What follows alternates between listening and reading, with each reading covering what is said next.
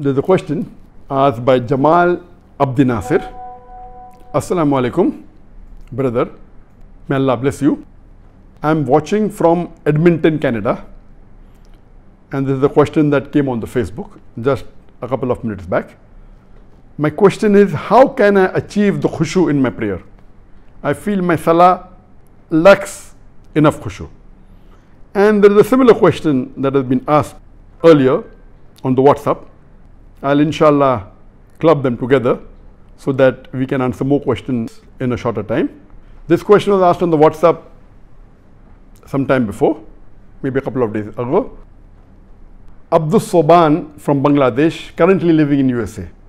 My question is, could you kindly suggest us some ways or tips to concentrate better in our prayers and gain taqwa, fear of Allah?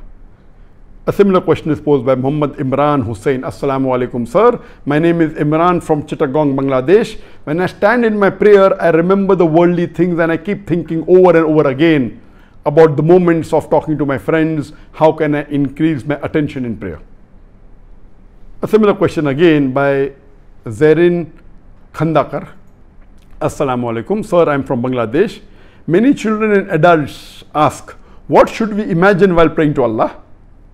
Should it be the Kaaba or should we ask them to imagine space?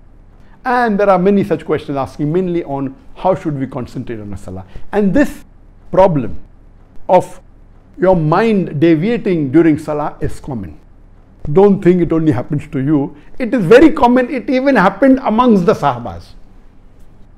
So this is a common phenomena that your mind deviates when you pray to Allah subhanahu wa ta'ala.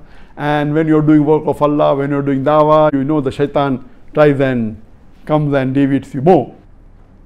And just to make it a light moment, once an Imam was praying Salah, the Maghrib Salah, and after the Salah was over, the Muqtadi says that, Imam, you have prayed only 2 rakat. Imam says, no, I prayed 3 rakat. So one person gets up and says, you have prayed only 2 rakat and I'm confident about it. He says, how? Because in my Maghrib Salah, I calculate the profits of my business. Now I wasn't able to complete it. That means you have not finished all the 3 rakat. Anyway, this is just a joke, just for a light moment. So your mind does deviate, and though it's a joke, it's a reality. People do even calculate the profit.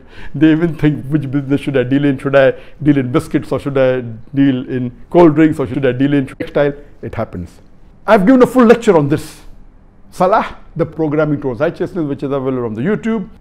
When you read your Salah, I always say that most of the Muslims, they don't understand Arabic as a language. So what we should do, because we are non-Arabs, our 80% of the Muslims, they're non-Arabs. So more than 80% of us don't know Arabic as a language. So I always tell them that at least you should memorize the meaning of those portions of the Quran that you recite in the Salah. You should know the meaning of Surah Fatiha very well. Bismillah ar-Rahman ar-Rahim. In the name of Allah, most gracious, most merciful. Alhamdulillah Rabbil Alameen. Praise be to Allah, the Lord of the worlds. Ar-Rahman ar-Rahim. Most gracious, most merciful.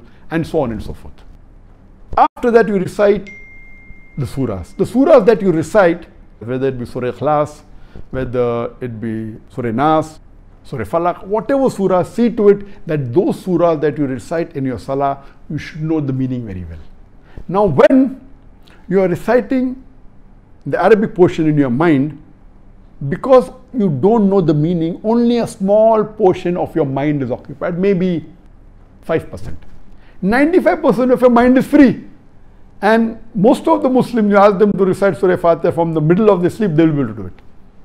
So only a small portion, so the remaining is blank. That's the reason it keeps on wandering. Now, when you recite in Arabic, and when you also at the same time translate at the back of your mind, recite in Arabic, at the back of your mind the meaning is being translated.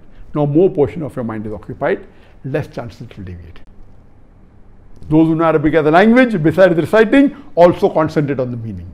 It will deviate less. Now once you start doing this, maybe after a few months, it becomes mechanical. You're reciting in Arabic, you know the translation so well, you can say it in the middle of your night, in the middle of your sleep. So what? Then besides even recollecting the meaning, also concentrate on the meaning. A human being cannot concentrate on two things together. You can concentrate 50-50%. For example, while driving a car, you are concentrating partly and also talking, no problem. But if you're reading a book, you can read a book and even listen to something else, but your concentration is divided. But if 100% you want to concentrate on reading the book and the meaning, you cannot do 100% reading the book and understanding the meaning and doing something else. No. So similarly, when you are reading the Salaah, in your Salaah, when you are reciting the Quran, recollect the meaning, concentrate on the meaning. The more you concentrate on the meaning, less will your mind deviate. And less chances these evil thoughts will come. Less chances you will think of something else. But to concentrate, you should know the meaning. If you don't know the meaning, how will you concentrate? This is the most important factor for concentrating and for getting Khushoo in Salaah. And you try this, it will get you wonders. But your concentration level also keeps on differing. The more you concentrate, the more you will get the Khushoo in Salaah. Even for the children, tell them the meaning of Surah Fatiha, of Surah Ikhlas.